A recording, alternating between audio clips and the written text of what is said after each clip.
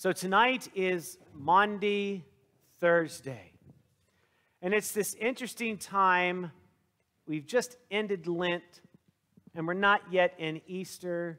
We're entering into these 3 days that are kind of in between, where we're going to talk about the Last Supper and the washing of feet, and then tomorrow the arrest and the betrayal and the beating and the crucifixion, and then it's Saturday, where we're all kind of waiting in this liminal space, listening to the stories, those ancient stories from the Old Testament and the New. This time has been set apart to be the Christian Passover. In the 4th century, the church elders decided to create a time of the Christian Passover. The Jewish people had their Passover, but they also knew that this was something that we needed to do as well. The Passover is to remember what God had done, and the Christian Passover is a time for us to remember that last week of Jesus' life. And so it's fitting for us tonight that we have the reading from Exodus, which is the first Passover. It's the time where the 10th plague was about to happen, and Moses is received from the Lord, and the Lord is speaking to the people and giving them instructions on what they need to do, and they have to sacrifice a lamb. Now, that was a big sacrifice, especially because it was something that could feed. It could be used for all kinds of things, and this is a sacrifice to the family. He tells them to eat it with unleavened bread, eat it hurriedly, because the Lord is coming. And you're to take the blood of this lamb and paint the doorpost, for the Lord will come and pass over the house, and everyone in the house will be saved. And so this happens, and afterwards, God says, this is a day for you to remember me. You're going to have a festival, and you're going to have these ordinances every single year. You will remember me. This is the first Passover.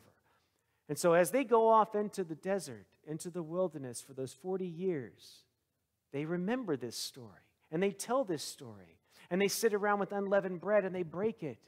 As they remember the manna from heaven, as they remember the unleavened bread that didn't have time to rise as they were escaping. And they share it with each other, and they remember the story of God's salvation. And they share the wine, remembering the blood that was spread on the doorpost, that God passed over them. And they tell their ancient story to each other. And then the story takes a shift when Jesus comes into play. For Jesus and his friends are sitting at their own Passover meal, remembering this story. And he's taking bread and breaking it, and he gives it to his disciples. But he says something new. This bread is my body, broken for you. As you eat this, remember me.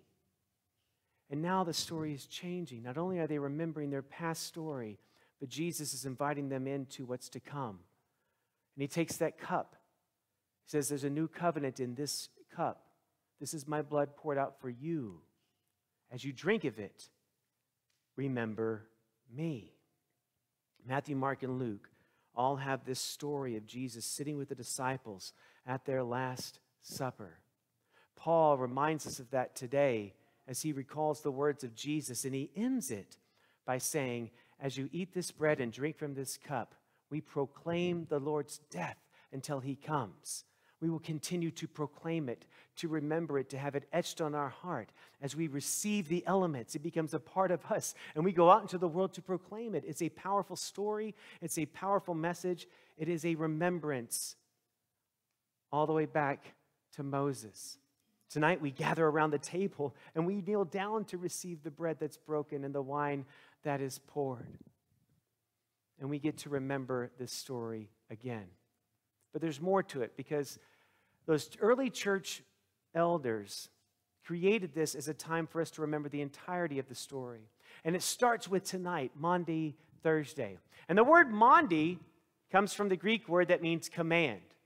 And we have in our gospel lesson today a commandment to love one another. Jesus says, love one another as I have loved you.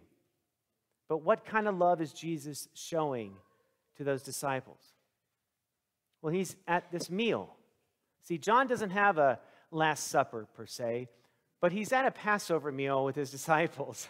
And Jesus gets up and takes off the outer robe and puts on a towel, and he starts to wash the disciples' feet.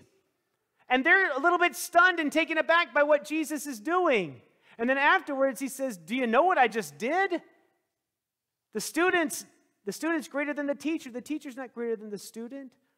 The master's not greater than the slave.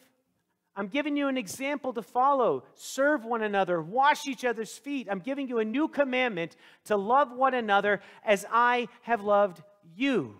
It's a really beautiful message, and I think it would make a great Easter card from Grandma. Love one another, right? Not you, Grandma. However, this message is a lot deeper than that, because Jesus is taking this basin, and he's taking the role of a slave, a servant in the house. It's not something he should be doing. When you went into somebody's home, they would have somebody come to wash your feet, to prepare you for the meal, to prepare you for whatever's happening in that home. And Jesus is doing that for the least of these. And he takes this basin and he goes over to James and John, who have been bickering all day long about who's going to be on the right, who's going to be on the left. Will you pick me first? Will you pick me first when we get up to heaven? And Jesus quiets them. And he washes their feet and he serves them with this love. And then he goes over to Thomas, who's been questioning and doubting, and we know what he's going to do later on.